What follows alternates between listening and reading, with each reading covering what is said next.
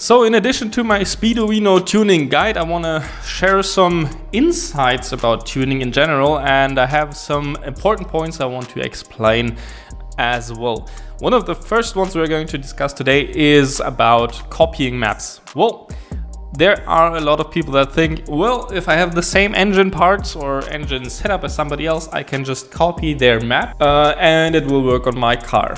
While that is true to an extent, maybe at island part load, the issue with that is every engine is going to be different no matter what.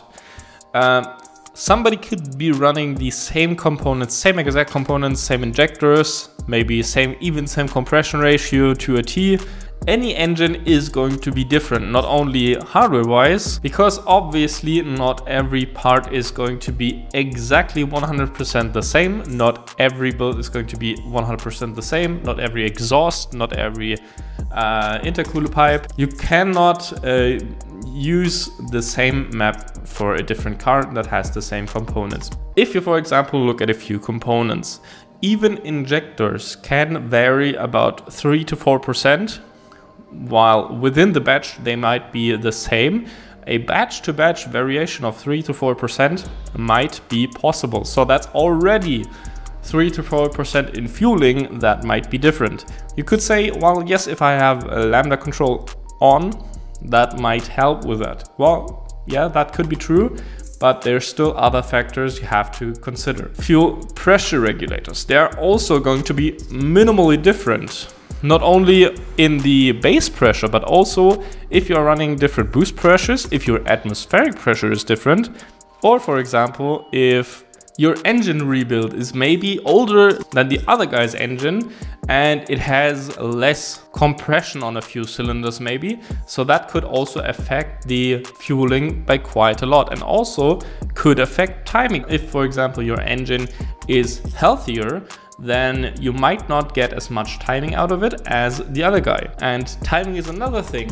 While if you have the same trigger setup on two engines, the trigger wheel on an engine itself is maybe 1 or 2 degrees off from engine to engine. That could also be the case because the bolt holes are not exact to the bolt diameter. So there is gonna be some variance.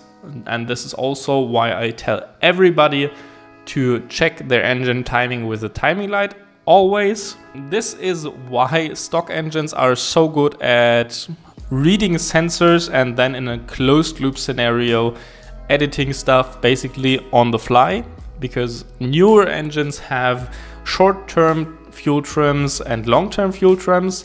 And for example, if the lambda sensor notices that the engine is, for example, too lean in one part, it will, or more often on a short-term fuel trim, it will save that on a long-term fuel trim. So you can see that with a programmable ECU, while you might have those capabilities as well, they are not as precise, especially with the fuel trims. On most budget ECUs, those are just not really the case, and you have to use auto-tune and as a replacement for long-term fuel trims. And depending on your engine setup, it just might be a bit different, no matter if you have these same components or not. That's just something I wanted to get out to you, because that's important. And I think that some people are in the opinion that they can just copy a map from somebody they have seen, or values they have seen, like a fuel table or an ignition table, and just use them for their car, and it's just gonna magically work, which is not the case. So I just wanted to get that out there. Otherwise, I wish you a nice day and goodbye.